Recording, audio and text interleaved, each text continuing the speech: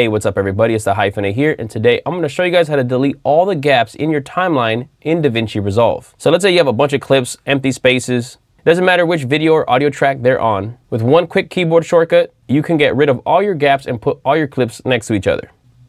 As you can see there. Let's go ahead and undo that. So if you go to DaVinci Resolve on the top left corner, click where it says DaVinci Resolve and then keyboard customization. You can go ahead and search right here on the right for the action delete gaps. Now, as you can see, I already assigned my own keystroke. For me, it's Control G, but you can pretty much assign any key that's not being used or replace a used keystroke. And once you have that, again, whenever you see any gaps and you want to get rid of all of them, and there it is. So there you have it. That's how simple it is to delete all gaps in DaVinci Resolve. Hopefully this video helped you. If it did, please drop a like on this video, drop a comment below if you have any questions, and please make sure to subscribe. We have a lot more DaVinci Resolve tutorials on this channel. Make sure to check that playlist. Thank you guys for watching. We'll catch you on the next one. Peace.